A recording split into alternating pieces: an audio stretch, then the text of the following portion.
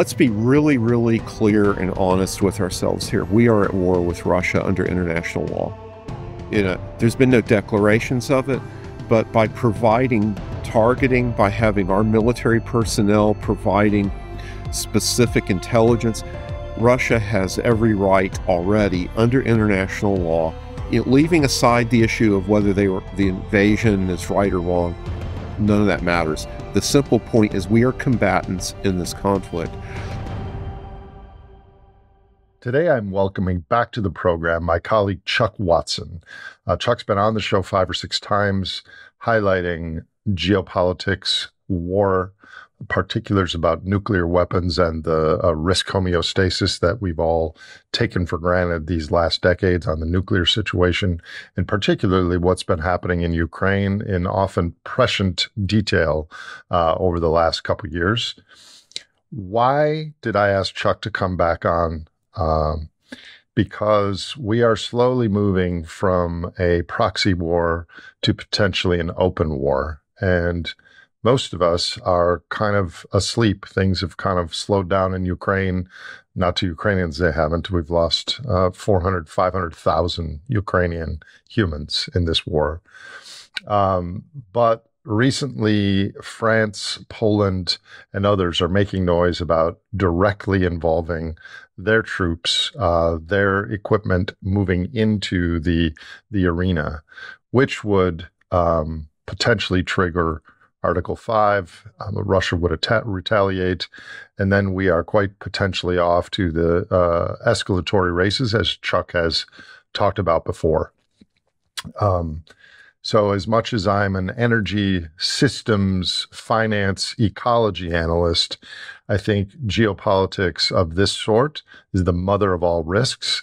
And I feel a fiduciary to share what's going on to the followers and hopefully decision makers among you. Why should we listen to Chuck Watson? Chuck worked on the technical aspects of international relations and foreign policy for over 30 years. Starting on detached duty from the U.S. Air Force to the State Department and National Security Council in the Middle East under Robert McFarland and Donald Rumsfeld. Then in the 1990s and 2000s, designing foreign aid projects around the world, coordinating the use of declassified Soviet and American Cold War spy data. And more recently, climate change studies and other natural hazard models, all at the intersection of military aid, intelligence worlds, economics, technology, and foreign policy. He's one of the few people that I trust on this topic, and I think this is a really important topic. Please welcome Chuck Watson.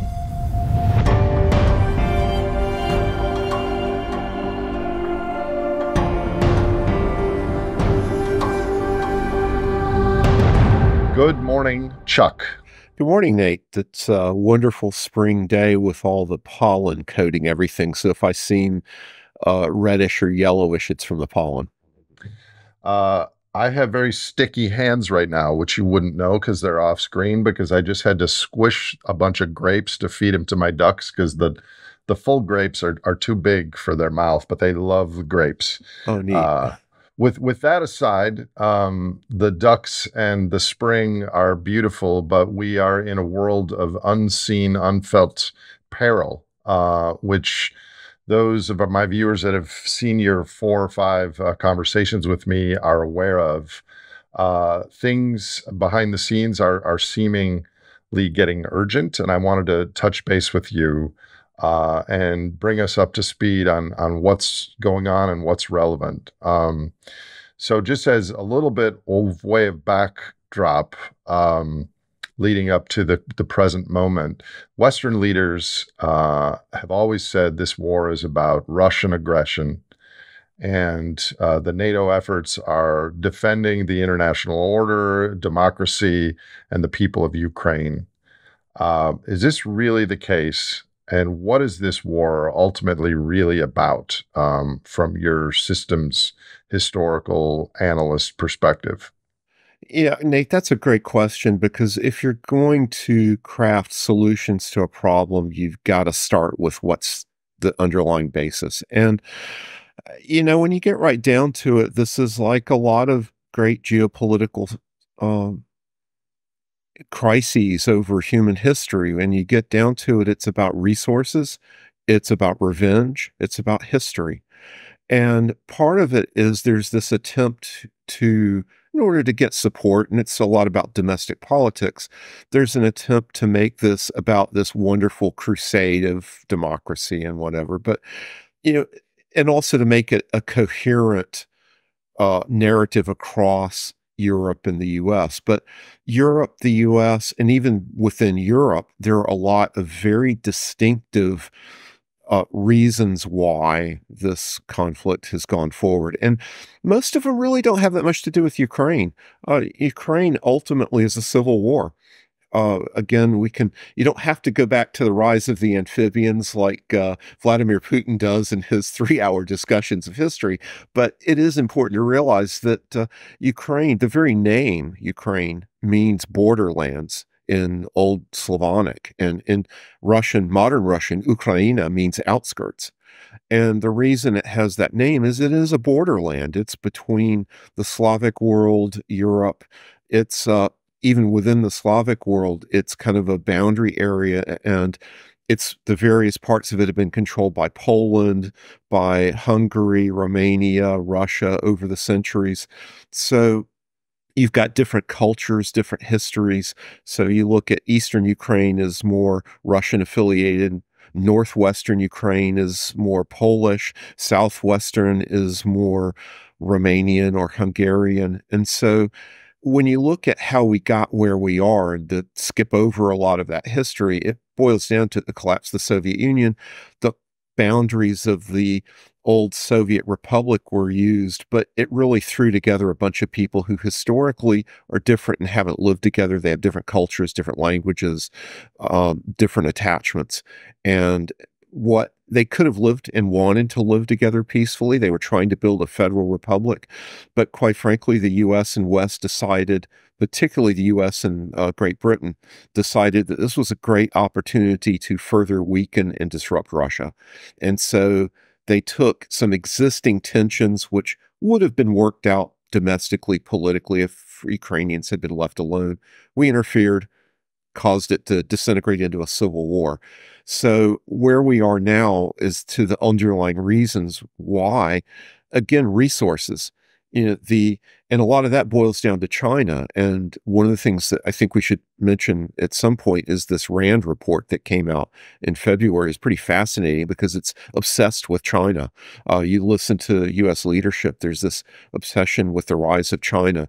And of course, China is an economic powerhouse at the moment, but what they don't have are resources.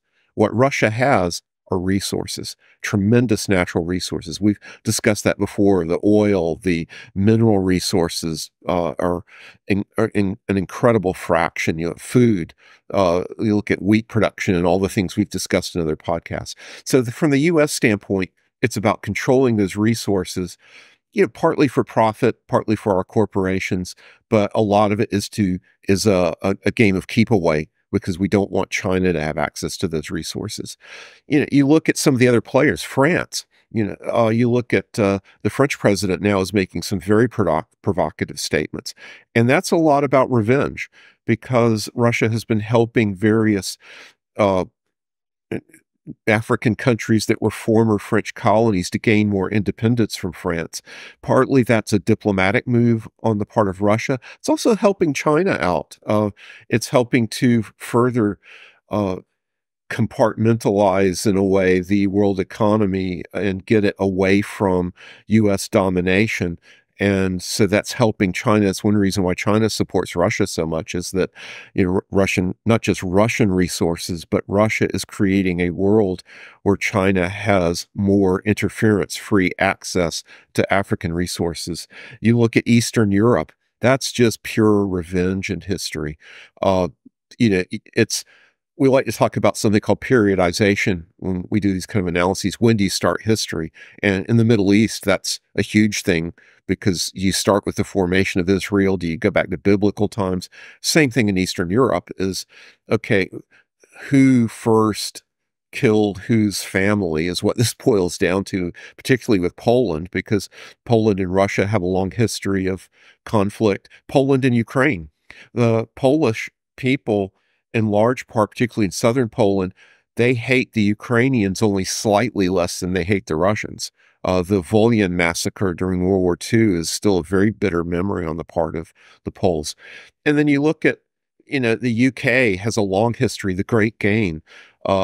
Britain feels like a lot of its fall in the late 1800s and problems was as a result of Russia and that competition. And of course, the Crimean War and we have the charge of the Light Brigade. There's a long history of war between Russia and the UK.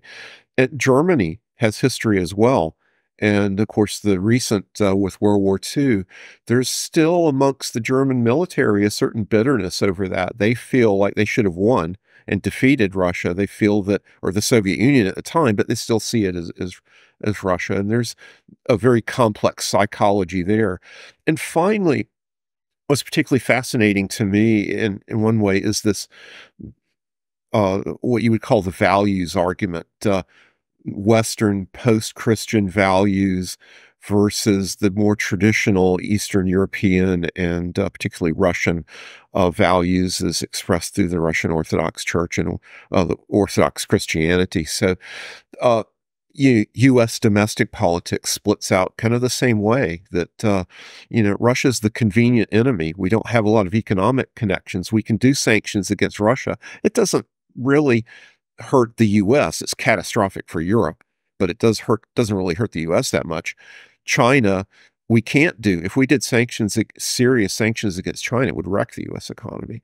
So again, you get down to why is there war with Russia? It's the usual stuff. It's resources, the high-sounding democracy, and those sorts of things are just a cover.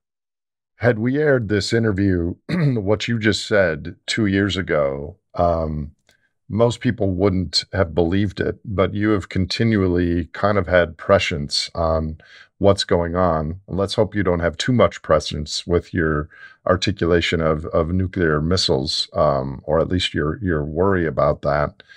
But I think it's starting to be seen that this narrative of this is about defending the Ukrainian people and democracy is becoming a little unbelievable, given that I don't know how many hundreds of thousands of Ukrainians have lost their lives by the extension of this conflict, which apparently was attempted to be peace treaty made almost 2 years ago, and the British government apparently scuttled it. But for me, I like to follow the news, and I like to think I'm an analytical, clever person that can disseminate signal to noise. But this particular issue, NATO, Russia in Ukraine, had really opened my eyes, and thanks to you and half a dozen other people that showed me that what's happening isn't what we're hearing in the media, and so I've learned that, and I think people that have listened to your prior conversations have also paid attention to that. Well, let me drill down on one thing you said so that I can understand it. How is France versus China and access to resources in Africa? How mechanically, what do you mean by that? Like, can you give a tangible example of how what Russia is doing impacts France economically or in a material or resource way? Yeah, this gets into a whole, we may have to channel Putin and go back in history here at least somewhat, because if you look at France's relationship with Africa, France had a lot of extractive colonies in Africa. After World War II, it was forced to give up a lot of those colonies.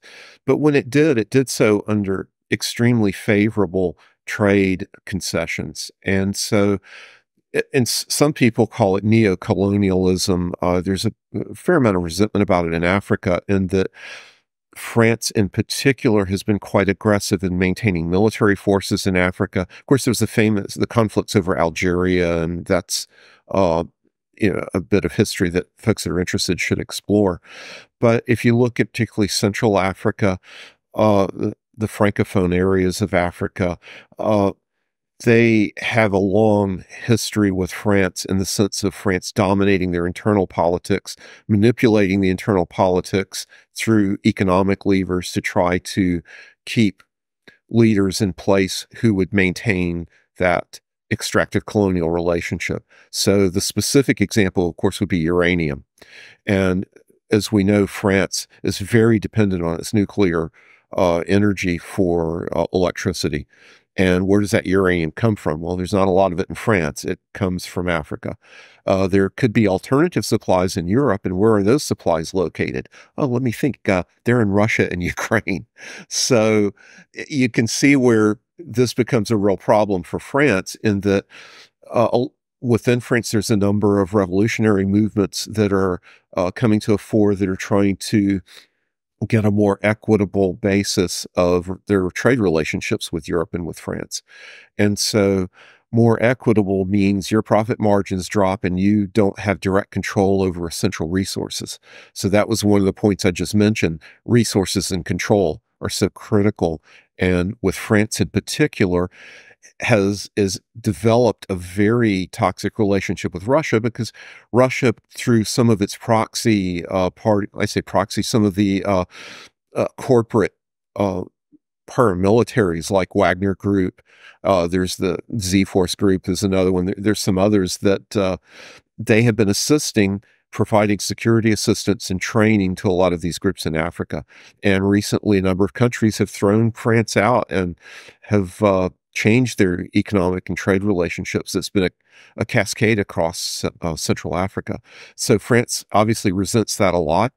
They have been pumping both material, but also it's no longer really in Ukraine a proxy war. We're now in a secret open war between Europe, some parties in Europe, the U.S., and Russia.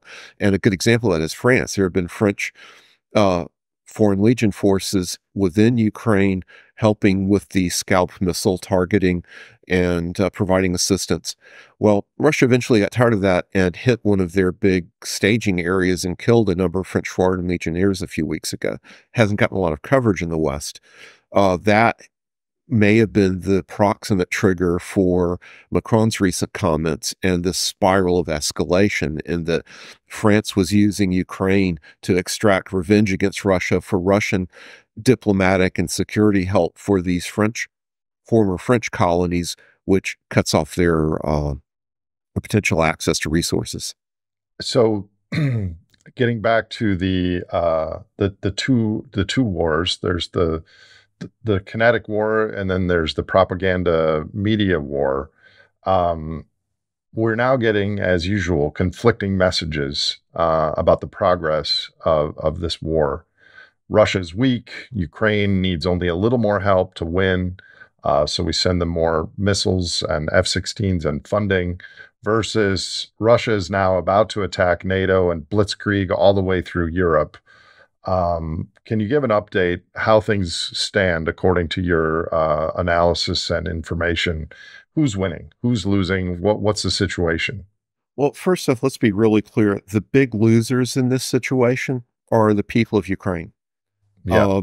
The civilians caught in the middle of this. Most of them, the ones in the West probably would prefer to be under Russia. The ones in the East, and by the way, that was not true 15 years ago. 15 years ago, I think if you look at the polling, the majority of people in Ukraine wanted to be an independent country, but not forced to choose between Russia and the West. They wanted economic ties with Russia, cultural ties, because, to give you an idea, Nate, of how crazy this is, the current head of the Ukrainian military, his parents live in Moscow.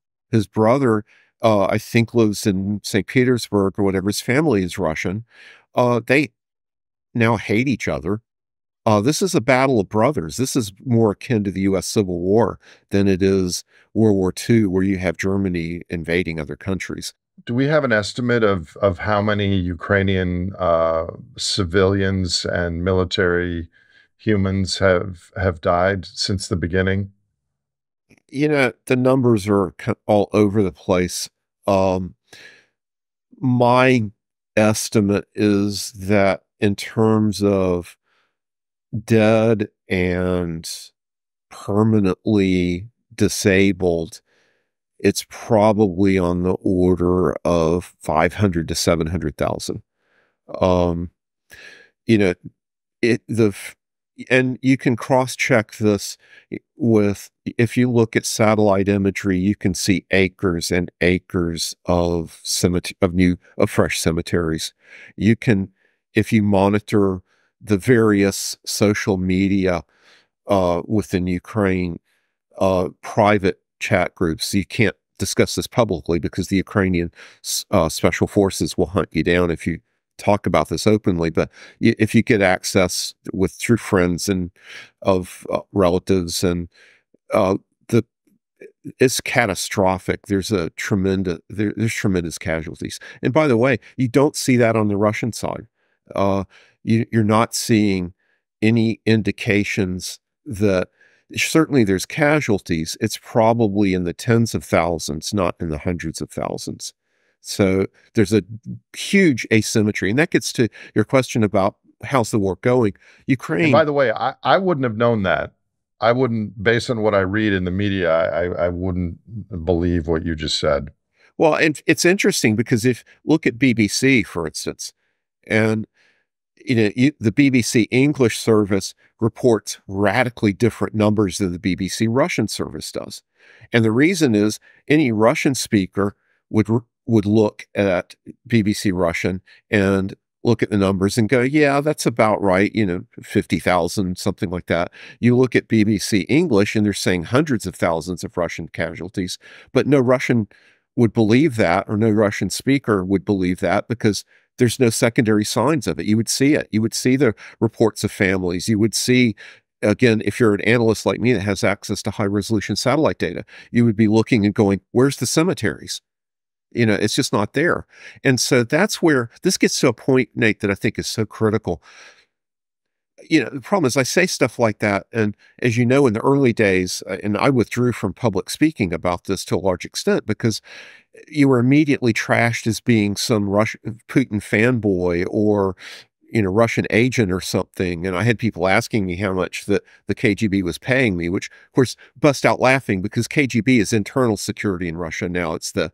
I'd correct them and say it's the SVR, that's their foreign intelligence service. And then they get even more angry because so much about Russia, you must be a Russian. Anyone who knows anything about Russia must be a Russian agent, seems to be the logic of the day. But that's a real problem. To point it out, you were a Russian expert when you worked for the U.S. government back in the day, and continue. And I'll just say for the record, I know that you would rather not do these conversations, and we discussed yesterday about how urgent things are, and you felt a fiduciary to share this information because all we can do is what we can do. We're just a couple of humans that care about the future of complex life, and that's why we're trying to share this information with other, and hopefully rational minds can integrate this and result in better decisions. But sorry to interrupt. Keep going. No, and I think, Nate, that's a great point. It's probably worth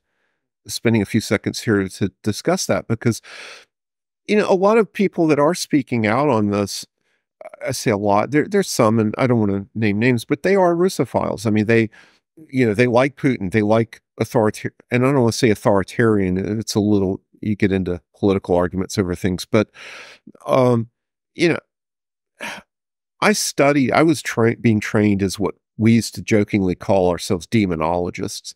You think to study the Soviet Union, and yeah, there's aspects of Russian culture and the language is fascinating, and that's an aspect of it. But you know, I'm an American. I love this country. I love my civilization, and I don't want it to go up in a bright flash of 3,000 degree light. And so, I it's like most cultures. understanding a culture, understanding a world leader doesn't mean you agree with them. It just means that you're trying to see whether or not their arguments are valid. And demonizing the other, as you well know, is a long human technique to try to gain support for conflict. Because inherently, you walk the streets of Moscow, you talk to people, guess what? Their concerns are no different from the average American. And you go in Ukraine the same way. And to get to you back, so, get back to your question about who's losing, again, the people of Ukraine, because, and you ask about casualties, because they're caught in the middle. It was a civil conflict that could have been resolved peacefully. Because of outside interference, it turned into a civil war, which evolved into a proxy war briefly, but now it's a secret war in essence. Yeah, the Ukrainians are largely the ones fighting it. And by the way, on that point, I do need to sneak in here. Um, the majority of the casualties and the majority of the forces fighting in Ukraine on the Russian side are Ukrainian, quote unquote. They're the militias of the Donetsk and Luhansk People's Republic, which are now part of Russia.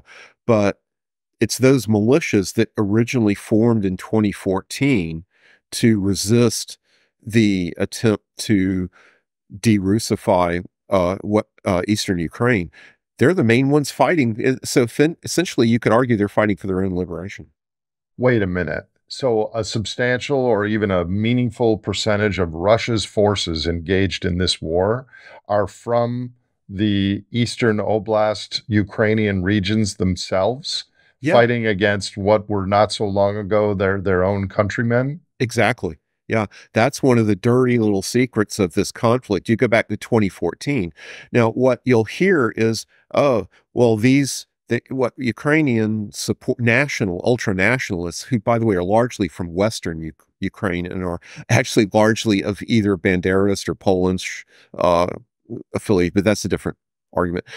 If you look at the way this shaked out and the way that the revolution in 2014 started, it was indigenous.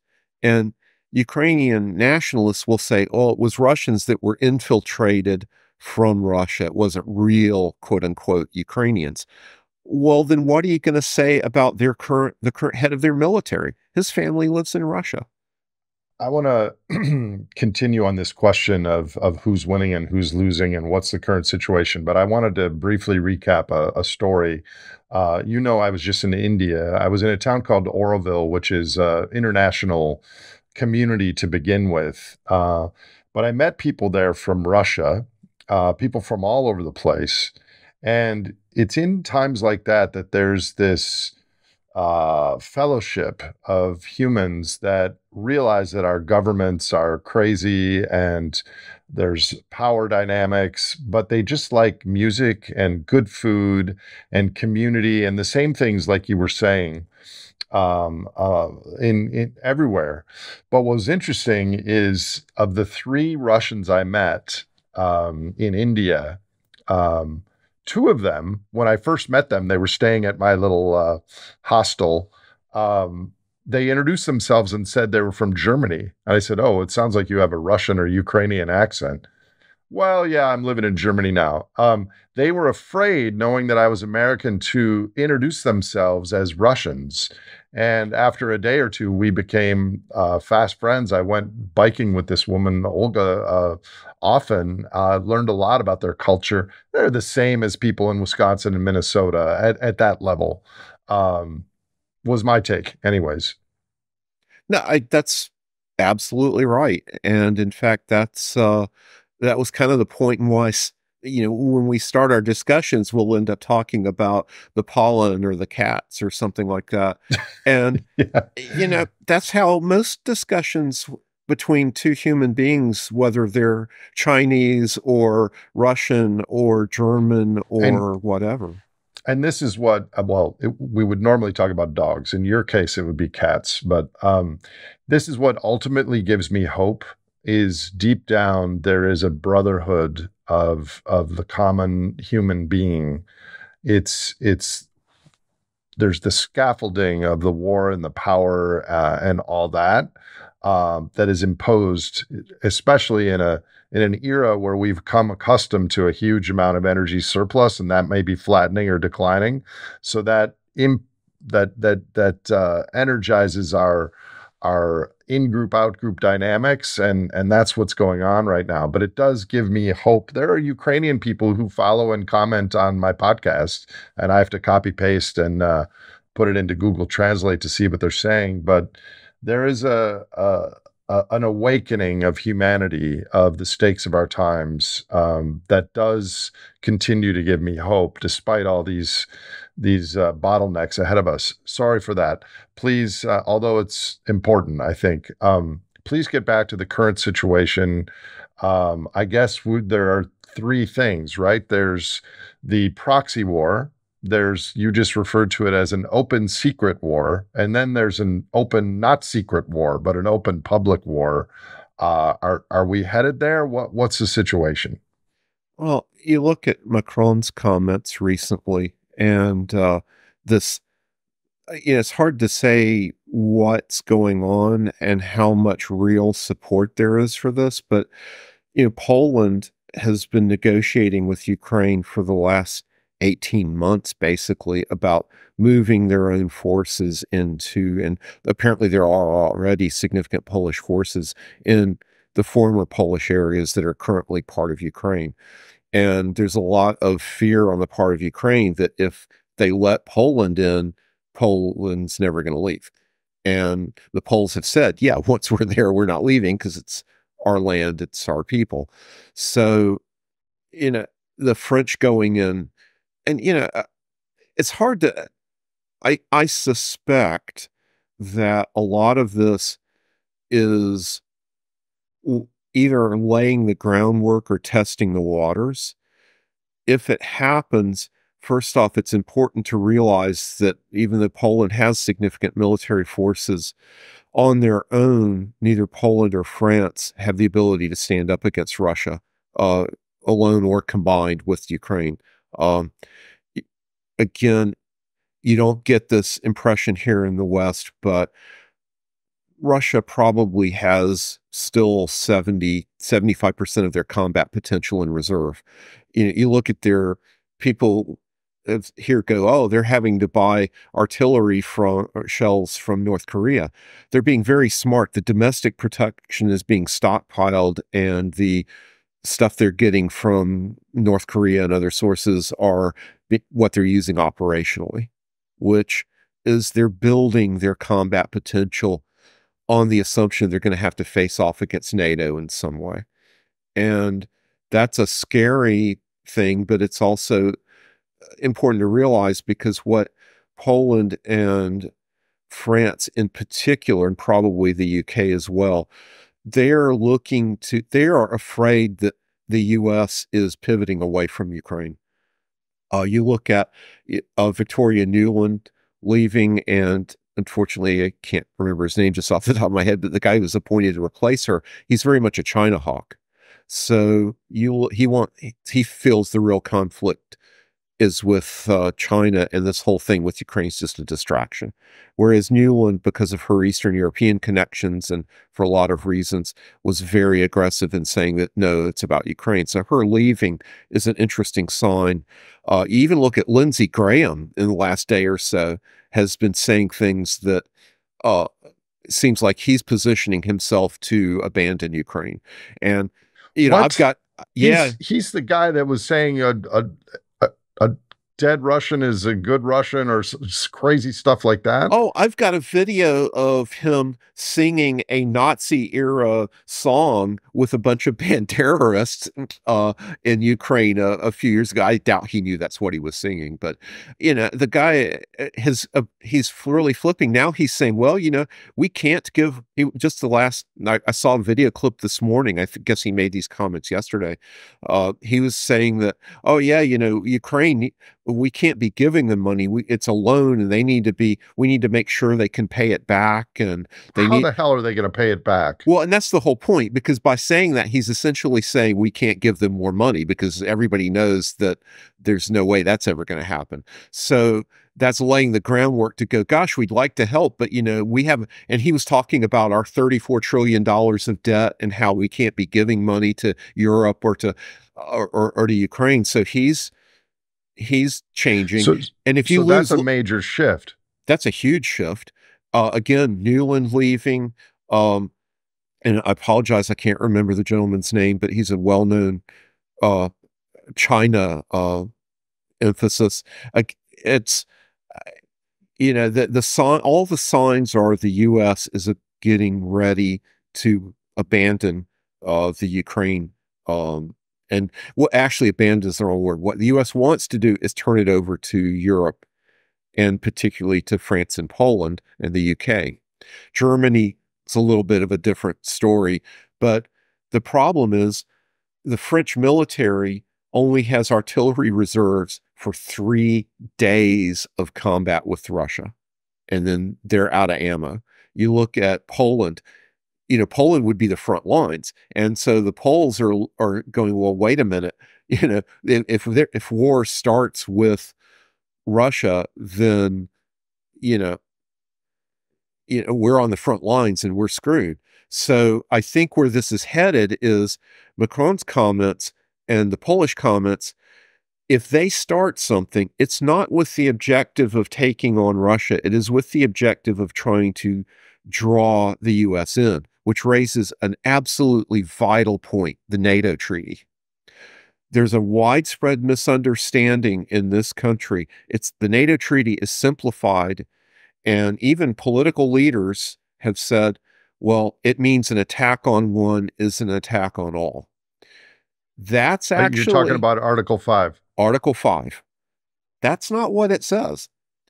If you read the gory details and the actual legal basis for it, it's a lot more complex than that. So, for instance, if France went into Ukraine, then that's them unilaterally, without NATO authorization or consensus, because it's a consensus organization.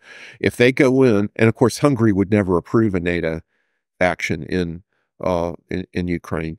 So let's say that France goes in.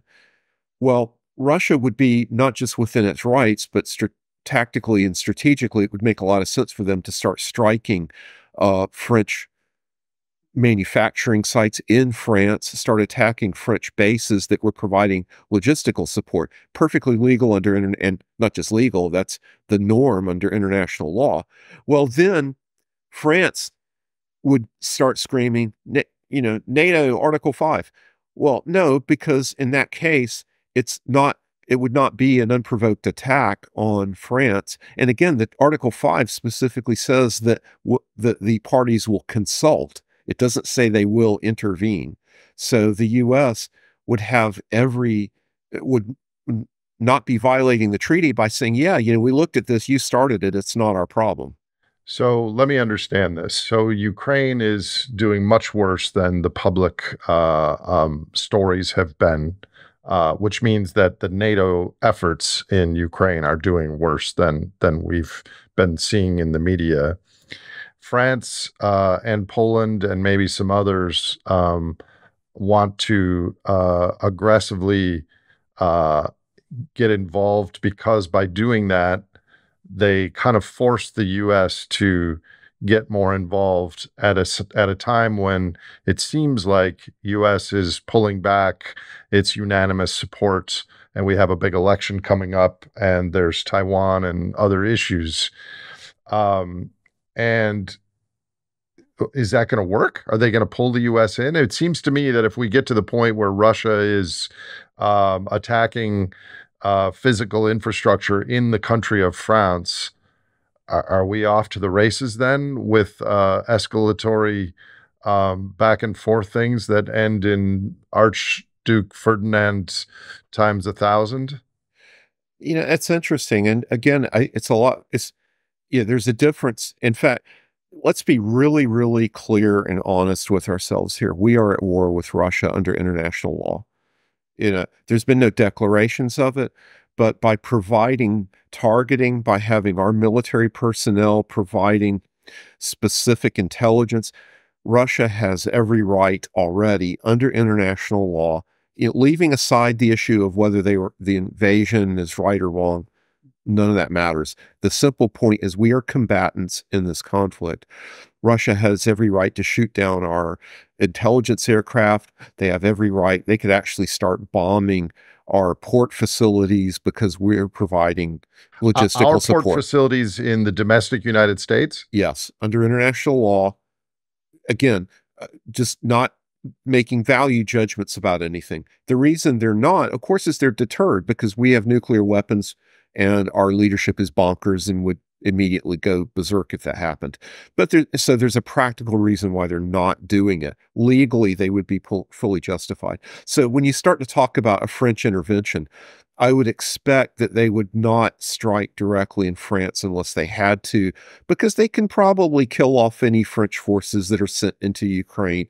And Putin has demonstrated, and the Russian leadership, we shouldn't speak all about Putin because, yes, it's very centralized, but it's a complex leadership structure. And that's one of my pet peeves about the way it's reported here in the West is, if you talk about the U.S., you talk about Biden, but then immediately people talk about the Republicans and the Democrats and our convoluted political structures. Well, Russia's political structures are somewhat simpler, but he's still under tremendous pressure from nationalists, and it's not as simple as Putin decides and it happens. So let's be really fair about that. But Putin and the Russian leadership are being pretty measured, and their strategic patience in this is, has been our saving grace so far, because legally they could strike at German, Polish, French, U.S. facilities, particularly British facilities. Now, what real quick before I forget, because I think this is an important point, that, I don't know. I think with France, they're talking big, I think, to make Germany look bad, to improve their leverage. And when this falls apart, France will be able to say, we wanted to save Ukraine and couldn't. Poland, I think, wants to grab those northwest areas. I think they're walking a fine line between how they do that without, creating a wider conflict with Russia. So it's a very complex, nuanced situation. The problem is, and the scary thing, and to get to I think our key wrap-up point here, is how dangerous it is. Because through this whole conflict, the rhetoric of Western leaders has gotten so far ahead of our actual potential in the conflict. And so Macron talking like, yes, we're going to intervene in France. Nobody seriously thinks that a French full effort military intervention in Ukraine would be successful. It would end up slaughtering a bunch of French military people. It could potentially bring havoc on France. Yeah, it would hurt Russia, but Russia could survive it. Same with the Polish intervention or, Baltic interventions. Yeah, Russia could sweep through the Baltics if they wanted to. It's just the problem is these leaders are talking big to try to position themselves for when Ukraine collapses. At what point does your rhetoric paint you into a corner? And that's my fear with the Biden administration. And that's a little bit less with the departure of Newland. I think you talk about how do we get out of this. I think one way we get out of this is, with the Biden administration politically, they've got a great opportunity to say, oh, we wanted to help Ukraine, but the Republicans blocked it, and it's all their fault. And France, I think, is playing that same game to an extent. Yes, they're angry about Africa. They're scared about their resources. Are they so delusional to believe that an intervention would be successful? I hope not. So we are in an open secret war right now. We being NATO and the West against Russia. which has evolved over time from a proxy war. And like you said, let's set aside how it started and all that But I history. think we have to start with civil war, proxy war, secret war. If we go to open war that is not secret, how does that have any hope of resolving in a way that doesn't have bright flashes? I doubt it, because we're already very close. Where we are now, there are pathways, and it'll be presented as Russia winning, but it's really not. In a lot of ways, it's Russia achieving some of its objectives, but those objectives and the stability that would ensue if with a partitioned Ukraine, the partitioning Ukraine is the only way this is going to end peacefully, because if the conflict continues, neither side can lose. Well, actually, I should rephrase that. Russia cannot lose this because it's existential for them. The U.S. could allow Ukraine to go because, again, Rand, in their seemingly random, pardon the pun, worldview, last year was saying, well, Ukraine's not really a strategic interest of the U.S. And they're absolutely right. It's not. So just to clarify, if we go to an open war, it's no longer secret, with or without the U.S. involvement. It's two separate questions, part A and part B. What happens then? Likely. Yeah, that's a real problem. I don't see, if it ends up open war, I don't see politically how it stays confined in Europe, depending on the administration.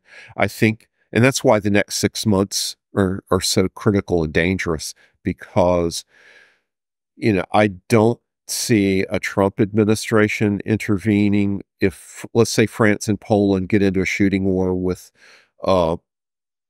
Russia and then try to invoke the NATO treaty, I don't see the U.S. under Trump doing that.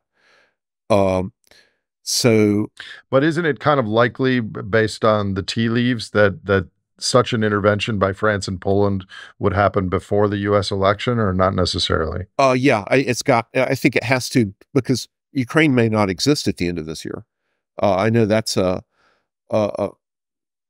not, that's increasingly becoming aware to the U.S. public, but I think that by the end of this year, it'll be de facto partition. And I would not be surprised to see a Polish intervention in Western Ukraine, but they will studiously avoid attacking Russia. They'll basically move in, take those areas, and Russia had no intention of going into those areas anyway. That's another myth, by the way. Russia doesn't want all of Ukraine. They only want the traditional Russian areas of Ukraine. That's been very clear from their statements. So again, just to be clear, if we go to an open war with or without the U.S., you don't think that it will then be confined to Europe, and then, intentional or not, there are just multiple avenues of runaway escalation, of response, counter response, bigger response, nuclear weapons, so that we're on that runway if this gets to an open war. That's what it feels like. I find it difficult to figure a way that the U.S. could lose a conventional war in Europe without going nuclear. And again, the conventional correlation of forces.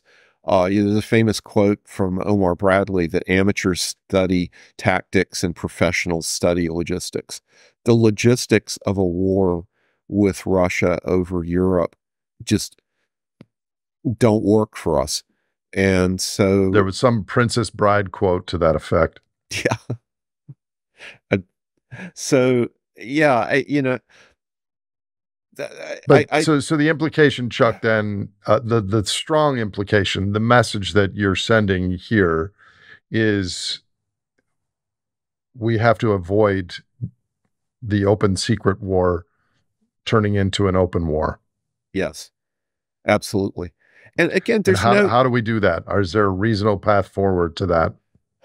It's, I think the way you do that, first off, there's domestic, there's political concerns because, again, just like with France, in fact, more so than with France, the Biden administration doesn't want to get stuck with the accusation they lost Ukraine. And they have an opportunity. Republicans are blocking future aid. It would be very easy for the Biden administration to do what they're doing and say, you know, we've got to disengage from Ukraine. It's not really our strategic interest. Yeah, it's bad that Russia won, but it's the Republicans' fault. But at the same time, they need to tell the Europeans, look, we're not going to fall for it. We will not, if you intervene in Ukraine without NATO consensus, you're on your own. And we will not save you if you do that, even if you try to invoke Article 5, because Article 5 does not apply if you initiate the conflict. So I think that's, and you could do it. Germany actually would go along with this. Poland would probably be fine with doing something like only Polish forces moving into the traditional Polish areas. You probably get Romania and Hungary moving into their traditional areas like Transcarpathia. Russia would then, take the rest of Ukraine. We'd have a new Iron Curtain, but it would be a very stable situation.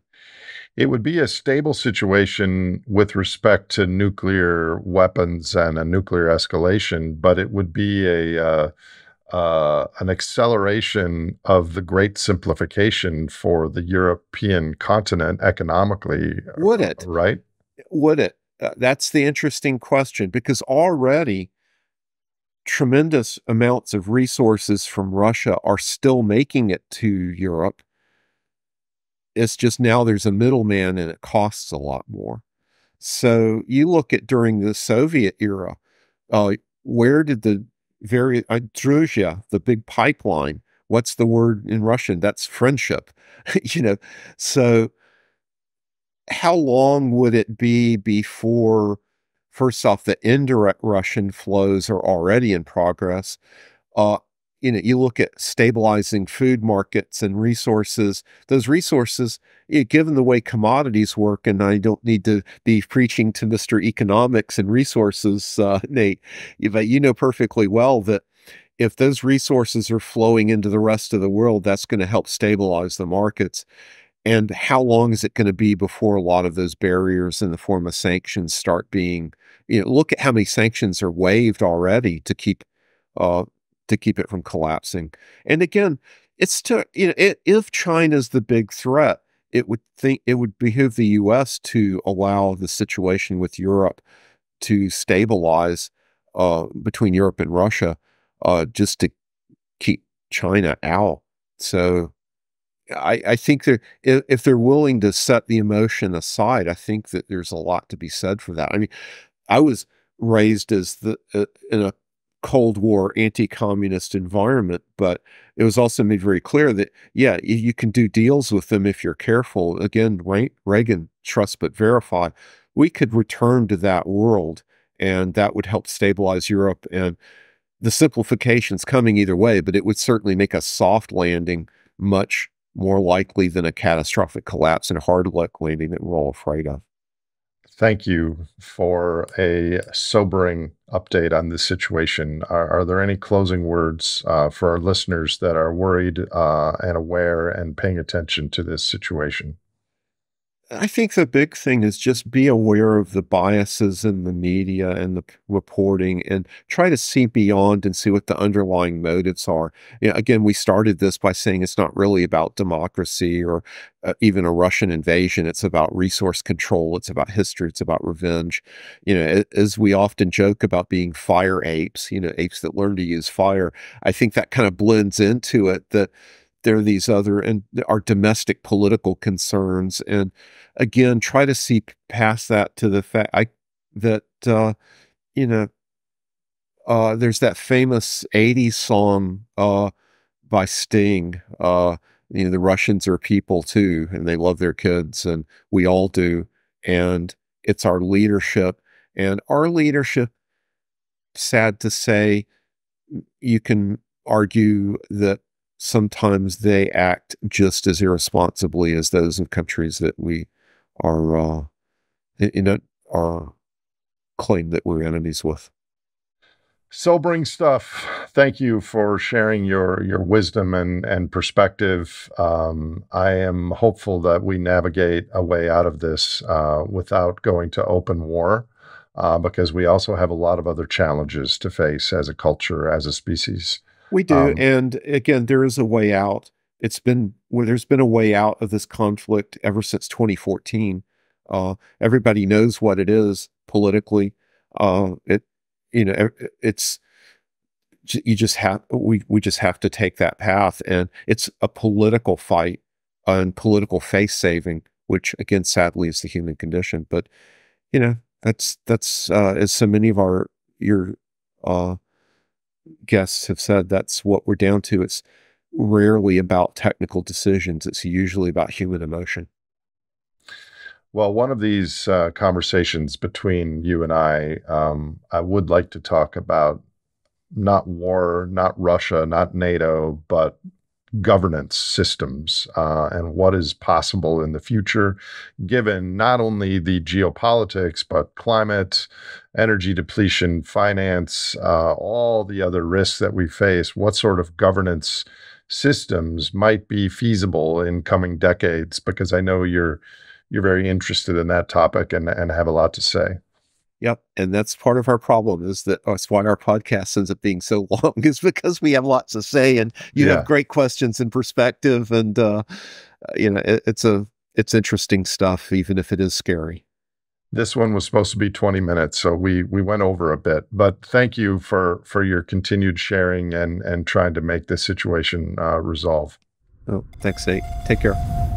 If you enjoyed or learned from this episode of The Great Simplification, please follow us on your favorite podcast platform and visit thegreatsimplification.com for more information on future releases. This show is hosted by Nate Hagens, edited by No Troublemakers Media, and curated by Leslie Batlutz and Lizzie Siriani.